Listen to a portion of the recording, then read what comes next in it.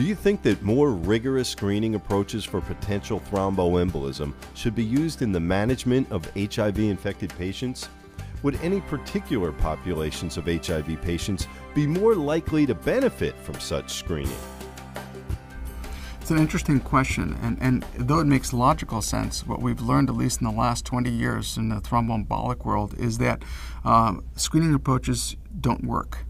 So we've seen this in many of the non-HIV, such as the high-risk surgical populations, some of the intensive care unit populations, that a strategy based on screening for disease is actually not a good strategy in preventing disease ultimately. So I think a better strategy, and one that has been validated, is actually to simply prophylax those patients that you deem high risk. Another interesting caveat to that question is that a screening strategy has never been validated in the HIV population.